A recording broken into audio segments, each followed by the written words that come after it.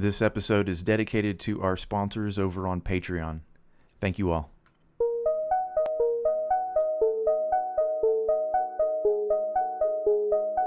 Hey Gab, how's it going?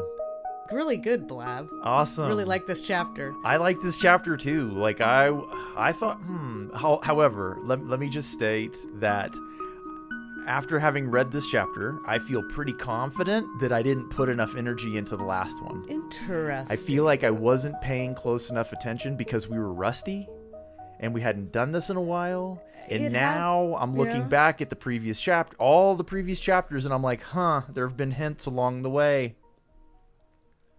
So I don't know. I think I missed. I mean, well, we'll get to it. We missed some stuff. That guy in the last chapter, like, he seemed shady. Come on. Of course he did. His name was So Skior. it's not like we missed that. No, not that guy. The guy that sent him in this direction. The wizard whose soul had been the quote-unquote subsumed. wizard, yes. Yeah. Well, we find that out later. But, I mean, at that time, he seemed shady. Like, ugh.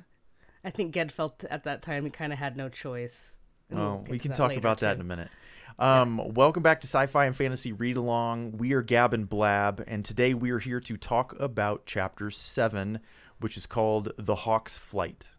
How do you feel? Do you feel good about this chapter? I know you liked it. Yeah, I feel good. This chapter, I went through a lot of different emotions in this chapter. With Sparrowhawk. Feelings. With Ged.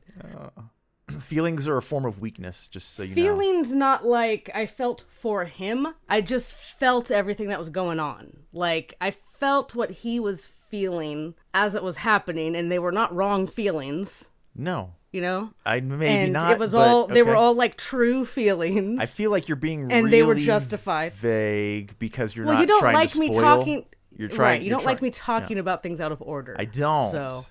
So why don't, let me ask you this. There's a lot going on in this chapter. Yeah, how are you breaking up the chapter this time? You've got everything that happens at the Court of Terranon, and then you've got everything that happens after the Court of Terranon. But like you said, there's a lot that's going on, but at the same time, like nothing happens. Yes, but there's a lot of like lore in this chapter, kind of that's just kind of like. This is the reward chapter. This is like the point in the video game where you're like, oh, you get to talk to that one NPC that explains everything. Yeah, well, at least most things. Well, it's not an NPC. It's not casually done. It's like you're being rewarded. You're literally being rewarded for your attentiveness in previous chapters. Do you want me to tell you the secret that I found? Yeah, I want to know. Chapter 3, towards the very beginning, when Sparrowhawk first met Nemeril. Nemeril showed up, and he's got a raven, and Nemeril, remember, is from the country or the land of Oskel, which is where we are right now with Sparrowhawk. Right, I was trying to remember exactly where we had heard Oskel before, and I remembered ravens. The Raven of Oskel, Nemeril, the Archmage that died saving Sparrowhawk's life. They had their initial meeting, and then Nemeril disappeared. The Raven stayed behind for just a moment, and the Raven said to Sparrowhawk, Terranon, Osbook, Orek. Yeah, I'm looking at it now. Yes. That is insane. The Raven was trying to tell him something. Have we seen the words Usbuk? No, and in this chapter we only learned Seret. That's the only word we learn in this. That means silver. Okay, right. But the Lord also mumbles a few words, but not he those does, words. but we don't learn what they mean. Huh. And none of them match. I didn't. No, I checked. Because I did not go back to look at that. I had just remembered, okay, Oskel, ravens. I didn't go back. Wow. I did spend some time going back this time because things kept popping up in this chapter that I was like, this has been alluded to before or whatever. There was another thing I went back and looked at, but we're going to talk about that later. All right. When Ged awakes in the tower, he's like richly dressed like a prince, and he's sleeping in this like incredible bed, down and silk and furs everywhere, and it's so easy to imagine, but the way it's described, like Ged it's like so he's never been in a room he's like a goat this, herd. He's never seen these things before. It's like, what am I sleeping on? He's like sleeping on a cloud. Yeah. He doesn't get it. It's like the never-ending story, you know. It's just a really opulent bedroom. It is, and we meet the lady of this place. This place is called the Court of Terranon, which we knew he was kind of heading towards because of the ex-wizard from the previous chapter that had kind of been like, oh, you can go there. They will give you a weapon suitable for your task. Never mind, I'm out. And, he took off. Well, we're here now, and this is also the white tooth-like structure that he had seen in the last chapter when he was marching through the moors following Skior. Right.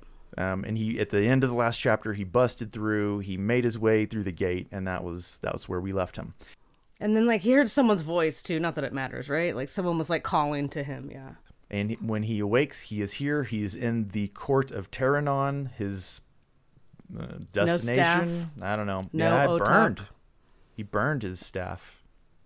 He, remembers the Otak, and he has this feeling of, dread. Knowing that it's not with him right now, so it's outside. Hoping it will be there, but it's not there. Well, he has no idea where it is. Well, the lady was immediately familiar to me. It was because of the wording of her description when her hair was described as a fall of black water. So I knew who it was, but Sparrowhawk doesn't pick it up. He doesn't recognize her. And it says kind of over and over and over again throughout this part of the chapter that his mind is muddled. Yes. Like he's under an enchantment. And now I'm thinking, oh, Gab was right.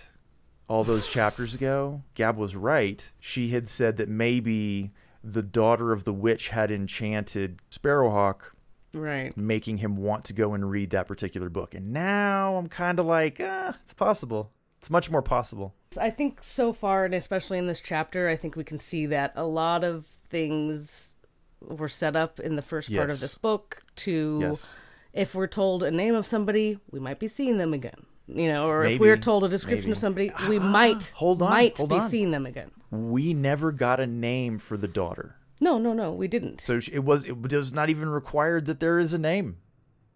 Well, Surette, the girl, she's the lady of this place. Right. Hold on just 1 second, though. Help me remember, because I may be misremembering.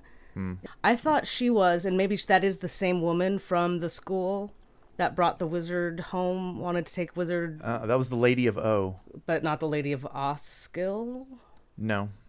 Totally different person. Yes. And the Lord was different. He refers to her as the Lady of O in this chapter and remembers her and how beautiful she was and is distinct from this girl. Okay, that's where I'm just misremembering. She would be the Lady of Terranon, I believe. Why do you think Get thought of her, though? This isn't in this moment. This happens kind of late in this section of the chapter, and it's when I think she's trying to seduce him. So I think that he is remembering that attraction that he had felt to the Lady of O, because we're jumping ahead.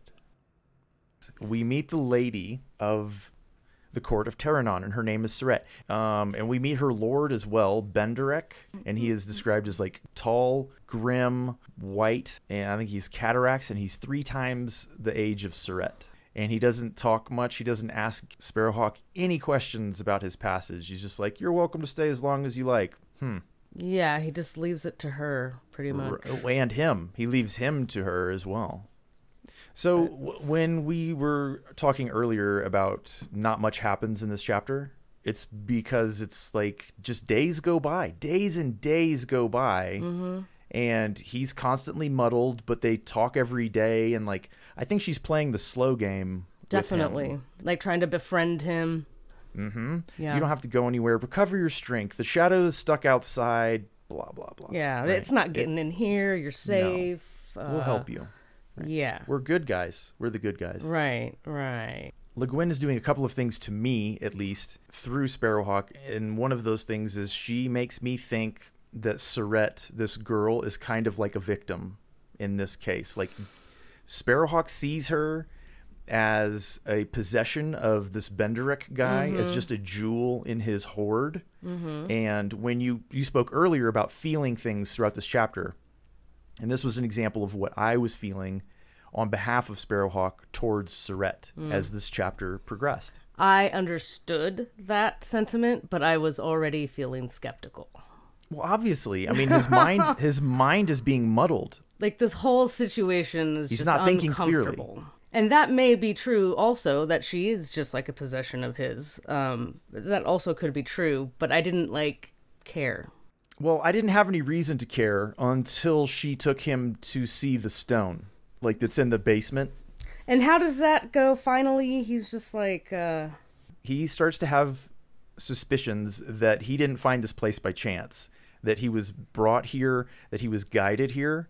And then he asks about the stone, and she's like, oh, well, let me take you to it. It can answer all of your questions. It can help you out. It can be your slave. Basically, it's, anything. Perhaps an evil way can lead to a good outcome.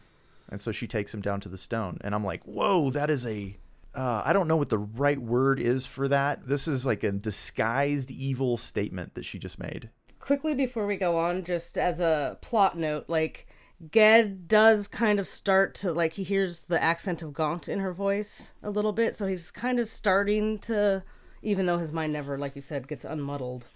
But I think little things are clicking in, but not big things. And she, right when he wakes up, she says, we've met before, you probably don't remember me. Oh, of course you don't. She knew, because she's muddled his mind. Well, she's also beautiful now. And it's been so long ago. I wanted to ask you about that. Let's talk about her and her beauty and your question. Write it down if you don't have it written down. It's at the end, after we have seen all of the stuff that happens in this part of the chapter, because I want to talk about her, period. No, I don't. I want to talk about her. Okay. You didn't catch it? Never mind. I'm just going to blur past that. So Surette guides Sparrowhawk, and she unlocks a door that he had not noticed before with a silver lock. Then they go into another room, and there's a golden lock, which she also unlocks. And then there's a third lock, which is magical, and she gets them through that as well with a spell. Yeah. And it's just this dungeony room, bare walls, bare stone. Nothing's worked. There's no furniture. There's nothing. But with his wizarding eye, Ged notices that the very center stone in the floor is this old power of stone. Well, it's dark and shadowy. Yeah, just the description of it, it's not good. It's a bad thing. It's bad. It's a bad thing. Yeah. So I went back because I couldn't help myself. Yeah. Because I knew, that we're in the far north right now. I remember that he'd been heading, by looking at the map, you can tell he's been heading north. And I remember Genscher warned him that something in the north was waiting for him and wanted to kill him. Mm-hmm.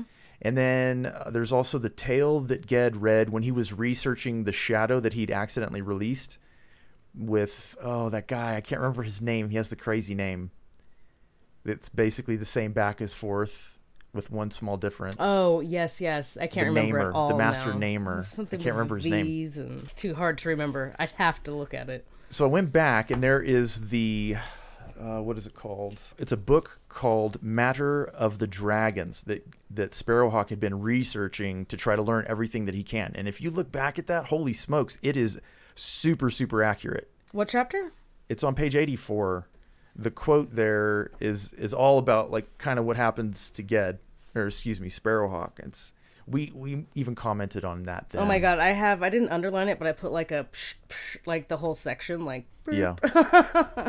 So revisiting that section now, it makes a lot more sense than it did even then. And even then it was kind of okay, we can take this as what had happened, right? Because it was similar enough to what had happened to Sparrowhawk. Yeah, and which did devour him out from within, and his shape walked, destroying men. It's the same thing. Right, and at the same chapter, we got the Genscher told us basically the same thing, so we were kind of yes, this... But now it makes a lot more sense, don't you think? Now that we've seen a Gebeth in action. Mm-hmm. And it's almost we kind of moved past this a little bit and forgot about it, even though the shadow's always been chasing him. So more is the Otak. Vetch early on had said that being befriended by a beast was a sign that you would be spoken to by old powers of stone and spring. Mm-hmm. I mean, that's a rough quote. And then, of course, the Otak does go with him, and Nemeril had the raven and etc. But this thing in the floor of this tower may even be the same old power of stone that overcame the Dragon Lord from the tale, the Matter of Dragons. It certainly sounds similar. There's no reason why it couldn't be. It said there that it was a stone in the north, and Ged was being, Seems pretty spot on. It does seem related. It seems related to me. Anyhow. Interjection. Kurim Karmaruk. That's the master namer. What a name. And you know he chose that on purpose. Okay, so this stone in the floor, which is one of the old powers of stone, and I feel like we might have gone off on a tangent, but we're back. And Surette is encouraging him to ask it questions, to touch it. It can help you, like, do all of these things. And he's like, no, absolutely not. And he informs her matter-of-factly as though she didn't know. Right. The old powers, they will work through men only evil. Like, you can't touch them. You can't talk to them. Like, we should not be near this thing. And he also says, it is light that defeats the dark. Oh my God, that was... No, well... I think his mind was... He was starting to, like, realize what's going on even more. Like, wait a second. No? You're wrong. You know, like, You there's witchy levels witch. of subtlety. And, like, some things are just really unsubtle. And the thing that you're referring to... She said that only shadow can defeat shadow, only dark can fight dark. Mm-hmm. And I think that was a little too unsubtle, maybe. Yeah. And he's like, what? You got to get out of town. Right. Light defeats dark. Yeah. Don't be silly. It's like, even in my muddled state, that's ridiculous. Well, he won't touch the stone. He doesn't want to ask it any questions. He's so smart, actually, in this chapter. I was very happy. I didn't think he was going to touch the stone. I didn't know what was going to happen, but he seemed... fairly wise. I thought lucky. You think lucky? I thought so. Yeah, lucky. Do you think that it's partially just the personal strength that he has in general, the greatness within him, let's say, that is kind of a partial shield? I think it's Benderek in this chapter refers to gauntish wizards as like being clever, right? Mm-hmm. It's possible. Meaning to me, I thought he meant like tricky. He meant it negatively. Too. No. Just like hard to trick. Oh, no. They're clever. He was saying it to her in anger. He was being mean. Surette is trying to work both sides of the coin. Right? Yes. Oh, yes. And she gets busted. I think it's without... By both coins. Yes. Both faces. But without knowing anything about her past and how she got here to this... not castle. Fort? What is it? It's a tower. Tower. She's worked her way here for a reason. They both have their agendas. Don't you think her mom must have sold her? It's possible, sure. She could have been at least she wanted to be here. That's also possible. She could have been trained for this purpose. 3 times his age. Like I said, 3 times her age. She's there for the stone, not for him. Obviously, like she's married to this dude. That's how you get the closest to that stone. He is the lord of that stone. How else do you get close to that stone? Ged doesn't want anything to do with that stone. He warns Surette against it, and she kind of blows it off. She's like, "Oh, okay. Well, I wasn't really serious about it anyway," and they leave. It's not long after that they start talking again, and they get back to talking about the stone. Did you understand that she was trying to seduce Ged? Sparrowhawk? Sure. Yeah. But of course she's seducing him. She's trying to trick him. She's trying the whole time. Yes. Did you understand that she was betraying Lord Benderek? No, not until that sentence. I thought they were both just trying to use him. When she said that I will be your lady or whatever? Yeah. To Sparrowhawk? Yeah. It's too bad he was listening. It could be her way of just getting Sparrowhawk, and not necessarily that she's going to betray Benderek, even if he thinks she is. She's playing both sides. And maybe she is. But Benderek, having overheard that statement, is mad and tries to change her form into something. In D&D, it would be baleful polymorph, right? So what, like, make her into just some, unknown being of cells, kind of? Sparrowhawk said, maybe a old hag, or, I don't know, a dog, or I don't know. Or like an old bean or something. Well, to change her form. Right now she's a beautiful woman, and to be changed into something horrible, right? That's what old Benderek is after, because he feels betrayed. And Sparrowhawk, just with his hand, knocks the guy's hands away, and he's like, no, you're not doing that. He's protecting her. Even though she just tried to betray him. Do you think Ged's own strength is what made him get through this mind muddle? Like, how did he get his strength back again? It's not really explained. I don't think it was a gift. I do think it was him. Yeah, I do too. So I was looking at Taoism recently because I kind of want a better idea of, because I know circles are important to Taoism, and going in a pattern and going with the flow is kind of like a simplified version of what they're after. That's funny. I was thinking about that earlier today. That's funny. The philosophy, I guess. It'd be a simplified version of the philosophy. So I don't know. Like, I feel like those things might be related. Do you remember how when they were trying to get to Roke, it was when Sparrowhawk was trying to get back to Roke after dealing with the Dragon of Pendor, and he was being opposed by the wind. Remember that? That is the opposite of going with the flow. Sure. Yeah. Right? He was going against nature, as it were. And this is kind of like a tenet in the philosophy of Taoism, is that you'll know what the right action is because it'll be easy. Right? And we'll get to that also later in this chapter. I'm suspicious that the lies that are so far afield from what Ged and Sparrowhawk knows to be true, I think those kinds of things... Those were like triggers. ...could very easily trigger light to come back in, you know? Sure. Because he already knows how it actually works. It's already in him, yeah. He already has that knowledge. He has the education. Yeah. From the Isle of the Wise, right? And in my own mind... And us knowing that he is a great wizard, will be a great wizard. I feel like that sort of stuff would be innate in him, or innate in a great wizard, to be able to... Certainly more likely than in your average goat herd. Right. They would touch that stone. Like, what? This will make my goats live forever? Excellent. Did you notice this statement that evil finds it difficult to find purchase inside good people? Yes.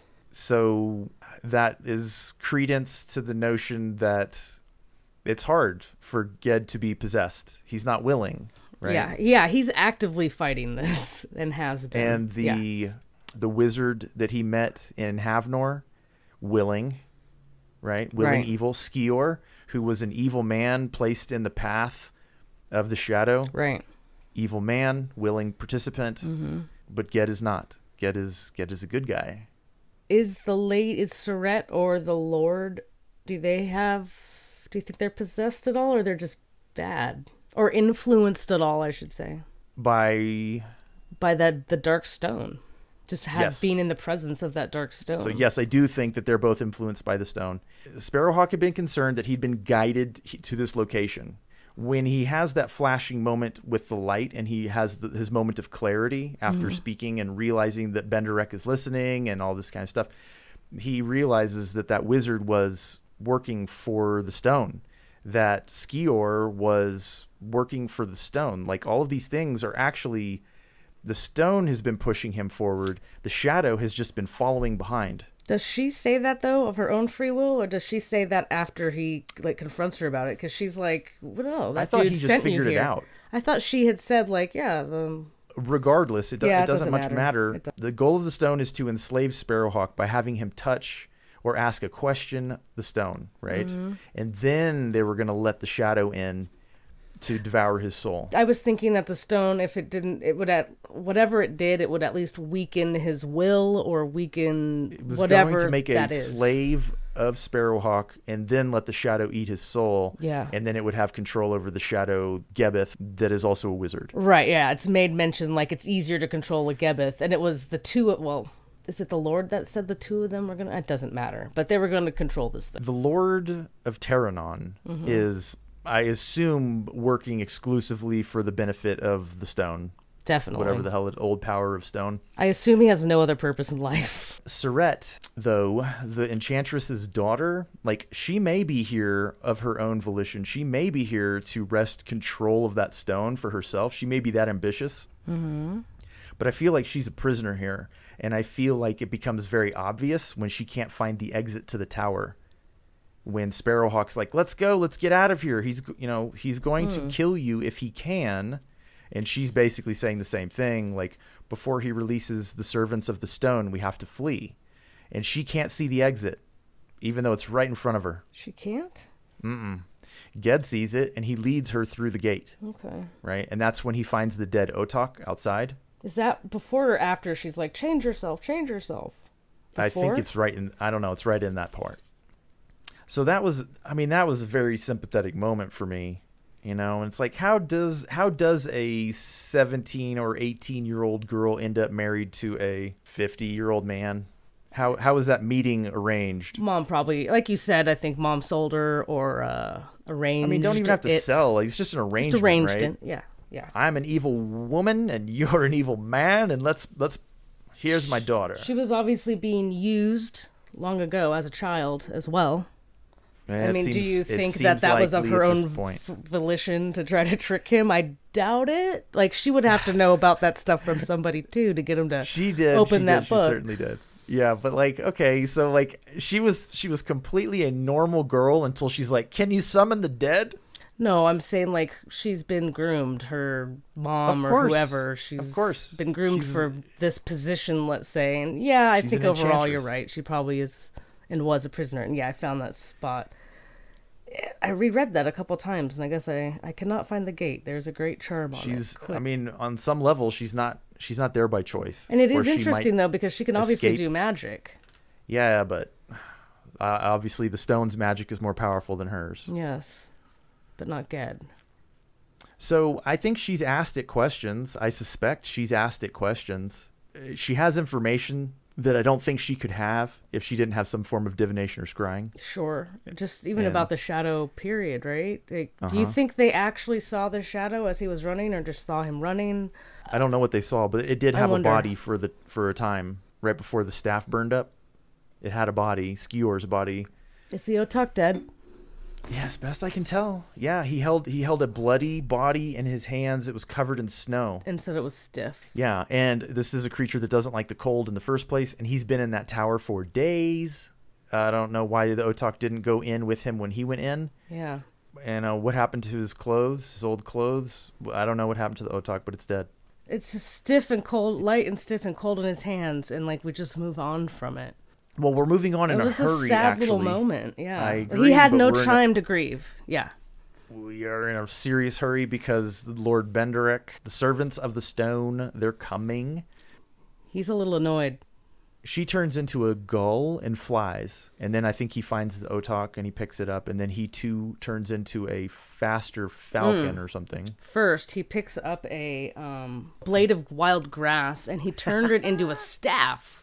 He turned it into a staff to try to, like, fight these things. Beat those bird shapes off. And then he saw them. This is the good in him, I guess. He saw them go after the gull and had to, like, rescue her or something. Like, what was that all about? She did help him escape.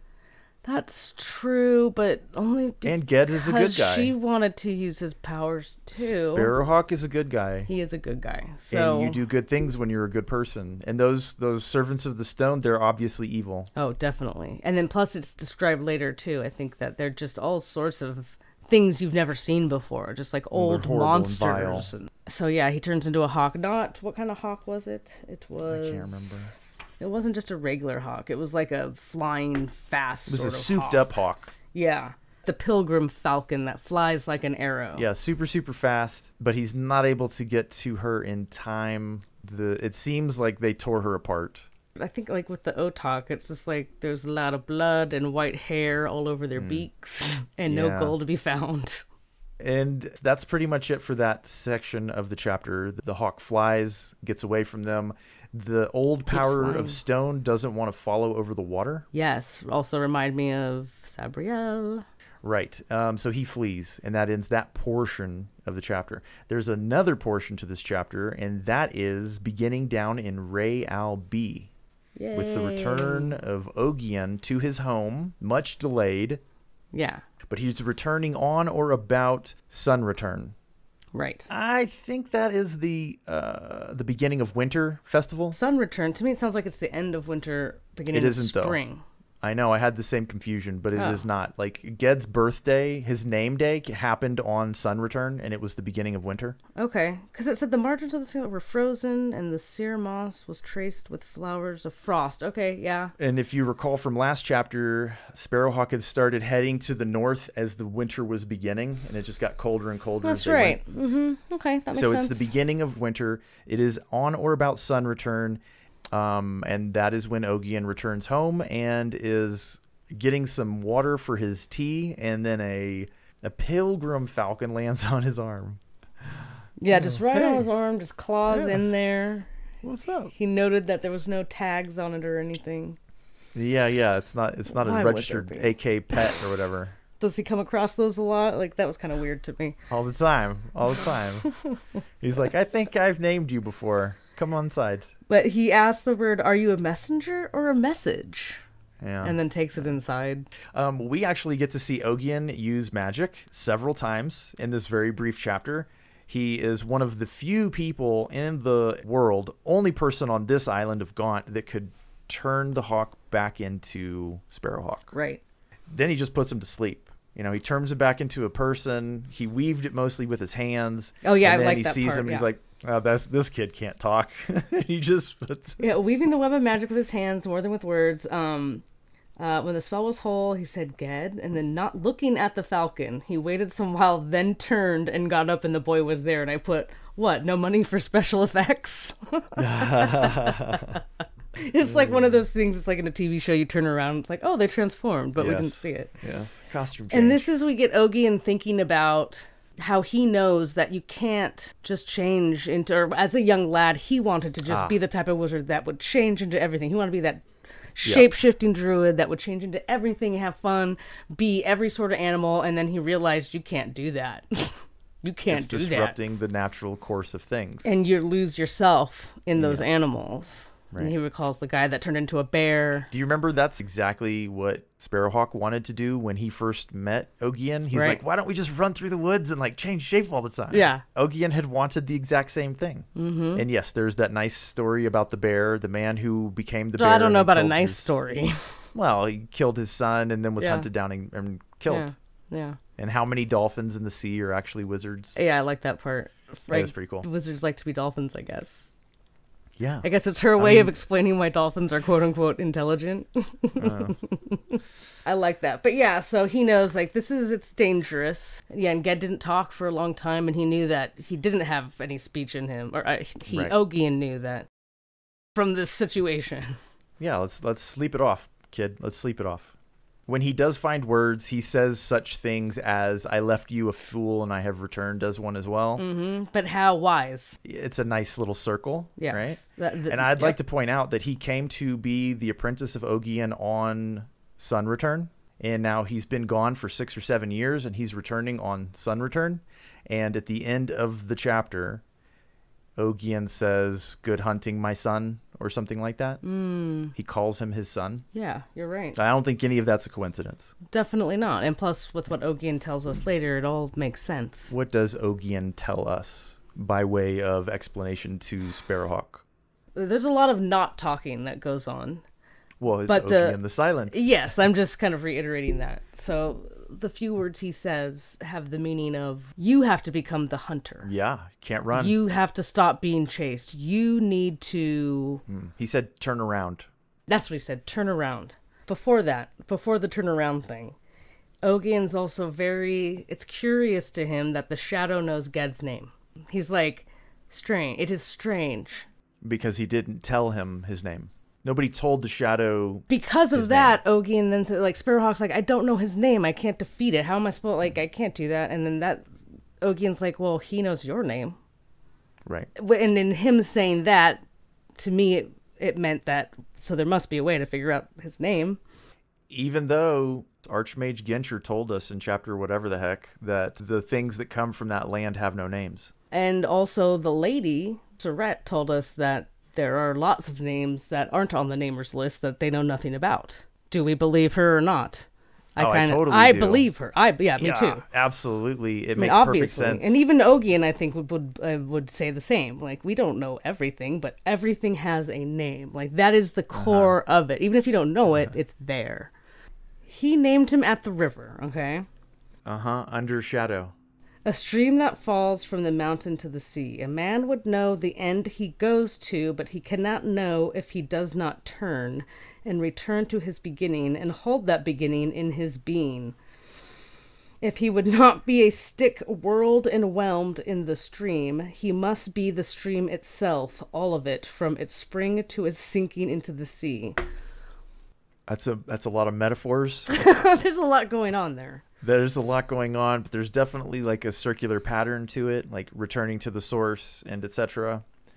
I mean, I don't really know what to take from it. That sounds like wisdom that's beyond me, right? You returned to Gaunt. You returned to me, Ged. Now turn clear round and seek the very source, and that which lies before the source. There lies your hope of strength. Oh my jeez. Okay, well... So Ogian's explanation is, turn around and seek the source.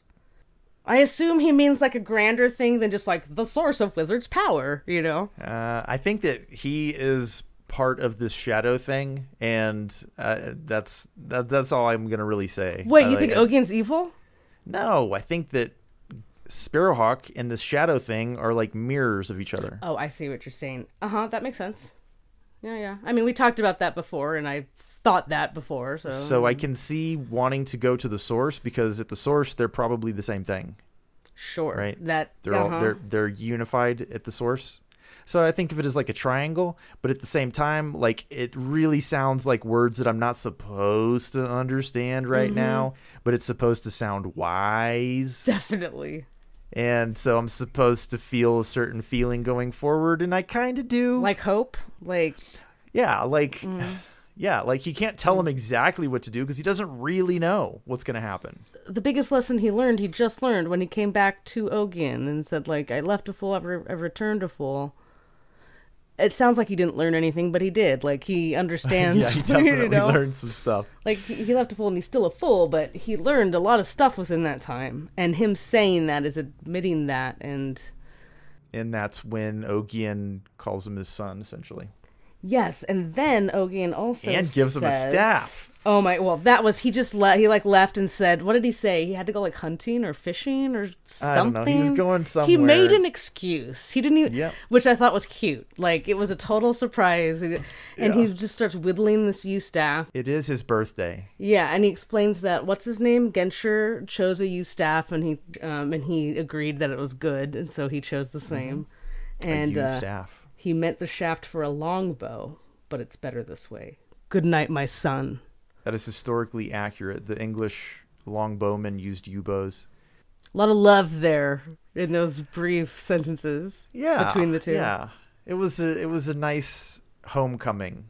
You remember we had talked about that in chapter 2 as well, that you could never go home again. Yes, and I was like, what? Like, was that real? Was it a metaphor?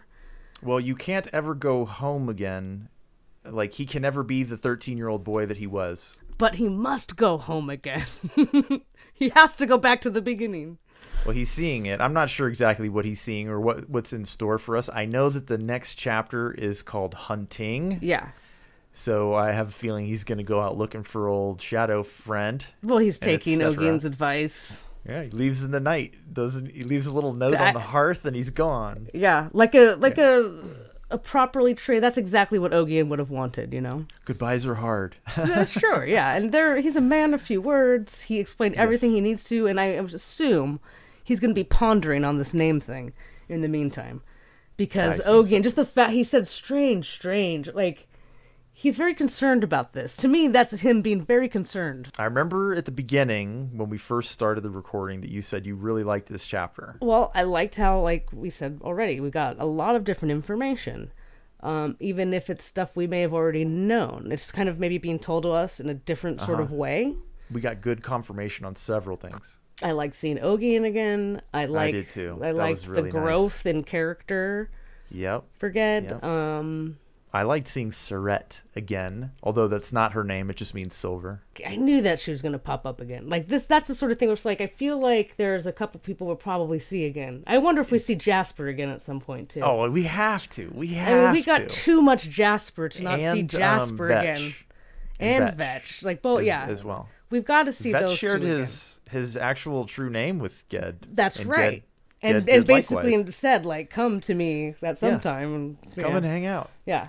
Yeah. So, did you find it interesting that when Sparrowhawk saw Surette at the very end, like her guise of beauty had been evaporated? Oh, I don't remember And what that. he saw was a beautiful woman, but she looked more witchy. Oh, yeah. Still beautiful, but witchy. So let's talk about that. So specifically in that chapter 2, because like I said, I just listened to it. It's been 7 years. I know people grow into things, and if we're talking about real world, like people, Taste changes, ugly too. ducklings and taste changes. But I feel like because it was written down and said, and that she's kind of become this like beautiful seductress type of a thing, like there's got to be something there, don't you think? I mean, I'm not really sure what you're asking me. I feel like it makes a lot of sense for somebody who's now 7 years older and like around 20 years old to be beautiful.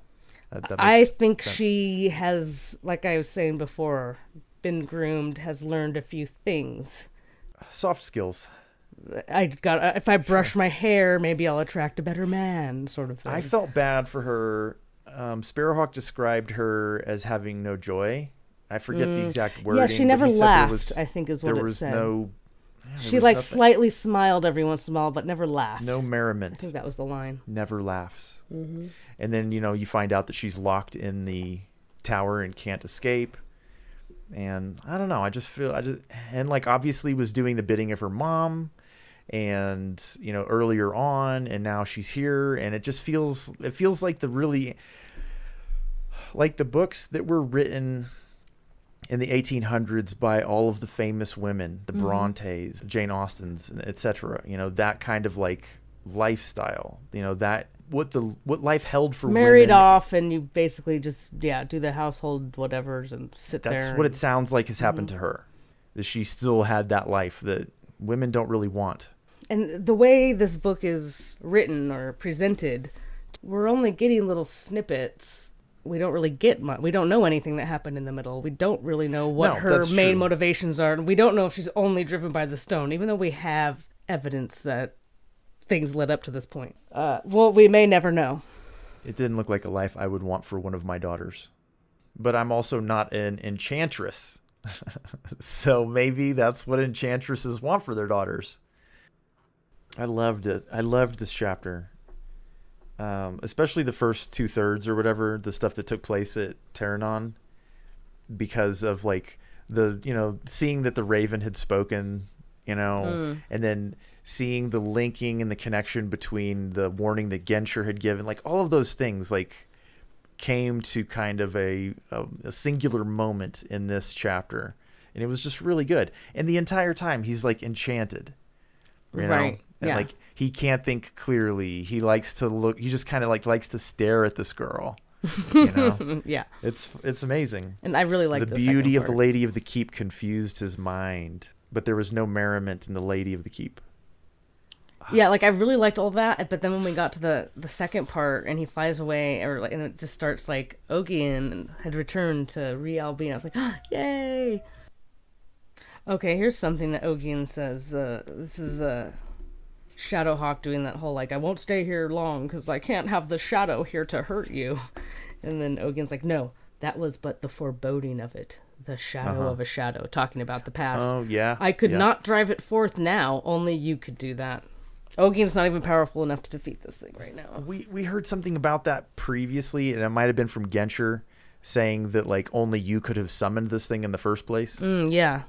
So, and you remember how Vetch tried to defend Sparrowhawk from it and couldn't? Like he was stuck.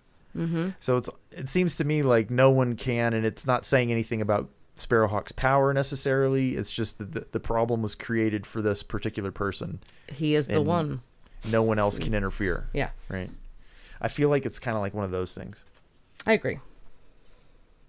I thought we got also confirmation that the Otuk was dead. I think so. Like, doesn't he? Because I think he regards it twice. He found it, and then I think he considered it later. I thought it was 2 moments. I don't think so. Not that I remember. I just remember, like, there's no mention of it in the second half. Maybe the mention of it that I'm thinking of came from me going, like, what happened to the Otok? And then I feel like the that. Otok's going to come back, though, too. No, there is. It's mentioned twice. I have them both underlined. It says from, what it was the Otok. It's fine, short fur, all clogged with blood. That's on 143. And then the Otok is mentioned again on top of 144. Oh. He says, but Ged stooped and plucked a blade of wild grass, poked up dry and frail out of the snow where the Otok had lain dead. Okay, let's talk about the Otok for a second. What was the point? Okay, so I was wondering about this as well, because I remember what Vetch had said about the beasts that choose people, and you know how like those people can be spoken to by the old powers of stone and spring. And so I was like, okay, so that's an indication that Sparrowhawk is one of those people to whom the old powers can speak. The way that Vetch explained it, though, to me, it didn't come across like... it was almost like it was a legend. Like anything was going to talk to him, and it can talk to him because this thing talked to him. Not that it's not that the old powers can talk to him just because this thing talked to him. You know what I mean? Just because the Otok went to him, that wasn't the moment that made Ged be able to talk to the old things. He always was. Yes, I agree that, yes, I interpret it the exact same way, but it seemed to me like when Vetch was talking about it, it wasn't a big deal. But in reality, like, the old powers are bad news. Like, you don't want to talk to them. Again, I ask, what's up with the Otok then? And also just, boom, it's dead. Well, I suspect that it was either not allowed to enter when Sparrowhawk entered, or it stopped to slow down the shadow. I feel like we would have got that as an explanation. Remember how tired he was, exhausted, and etc. And like he was not clear-headed. Like he barely had enough energy to get to the tower. Why would the Otok be anywhere but like in his hood, like it always is, though? Yeah, I don't know. I don't know either. I feel like they could have just killed it and thrown it out of the gate, like once he was in, even too. Like that's also possible. That's certainly possible. Are there old powers that are good versus old powers that are bad? Maybe the Otok I don't know. When would you say when you say old power of spring and stone, I'm like, okay, you know, nature deities. Sure. But those are usually those old nature deities are the ones long lost to time, and who knows what they're really all about. Well, this thing's lost to time.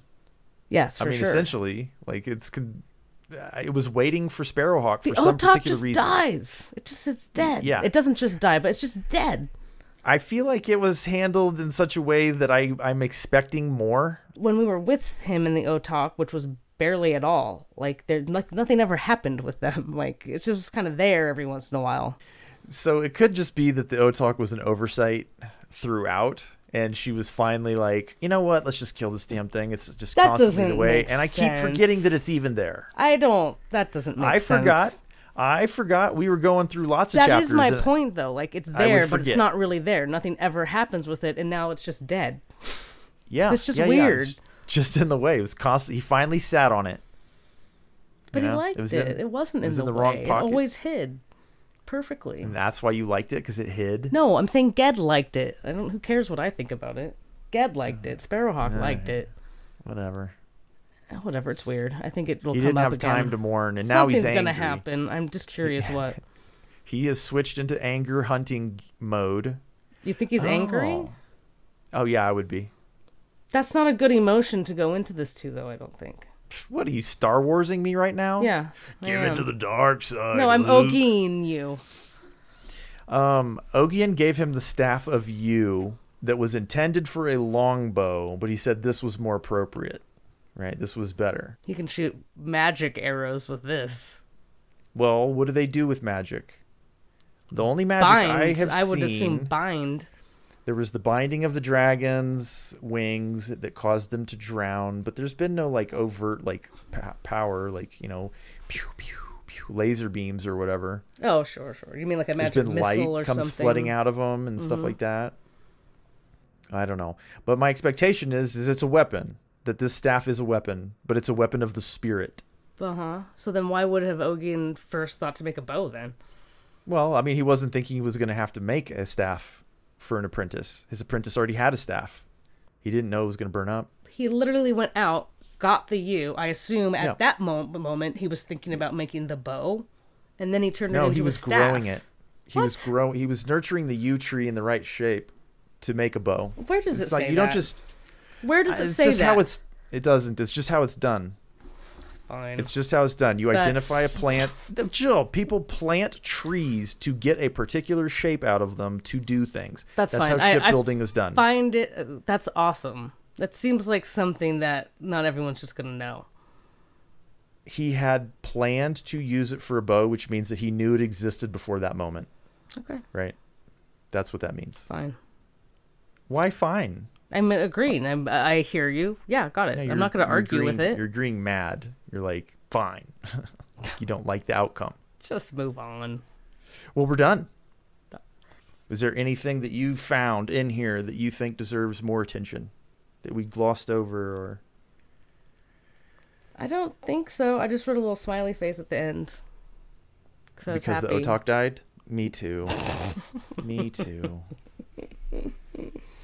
It was a really particularly good chapter. But do you see what I mean now about like maybe we overlooked something in the previous chapter? No. Maybe not. It's possible that. Well, explain to me what you're saying.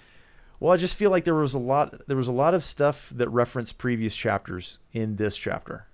Right? Little hints and clues that we had been picking up along the way. And that's as appropriate because the human memory is such that it is, that it can remember reading this detail or that I think a lot of those things, though, are really good, like on a reread, let's say, to like find and go, oh, interesting. But I also think a lot of that was just the premonition. Like we kind of, we know what's going to be happening. Like the shadow's chasing him. These things are going to come back. Like, I don't think it's as important to the story moving forward as in more of a reread sort of situation. The words of the Raven, I never would have remembered that. I did not at all. How did you remember that? I just you were went editing? to look. Oh. No, I just went back to look because I was looking for... It was the warning about the North, and so I wanted to know if it was Nemeril that had warned him about the North or if it was Genscher, and it was Genscher. But I ended up back there because I was double checking, and there it was. And I was like, "Oh my God, Terranon! What? The bird knew! Yeah, I didn't remember. I didn't remember. No, either. That's absolutely crazy. But it's also the kind of thing that doesn't matter until you exactly.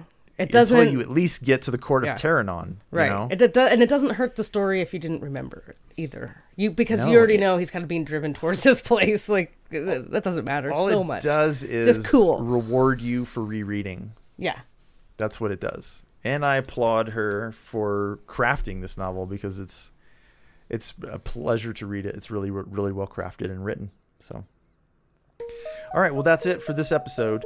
Do you have any final words, Gab? Really good chapter. Excited for the rest of the book. Excited for the next chapter. Oh, so am I. I like revenge stories, so I'm really looking forward to hunting. Do you know what I mean? I wonder though if whatever this ending is will be satisfying in that way for you. Ooh. Or if it's going to be more. I mean, I don't care. Metaphorical. It could be metaphorical. I don't know. I feel good about the future. I feel really optimistic. Yeah, me too. Yeah. All right. So. Thank you for joining us, woo guys. That's not words. Thank you for joining us for this episode. We will see you in chapter 8. 9 days. Bye, Blab. Bye, Gab.